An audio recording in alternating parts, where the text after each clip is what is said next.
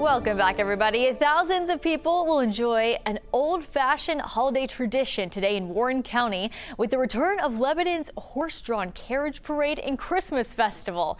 The 32nd annual event includes more than 100 decorated carriages and wagons pulled by several different breeds of horses. The shopping, entertainment, and food open at 10 this morning, and there are two parades. You can check out one at 1 o'clock this afternoon, and there will also be a candlelight version at 7 this evening, hosted by Local 12's Sheila Gray.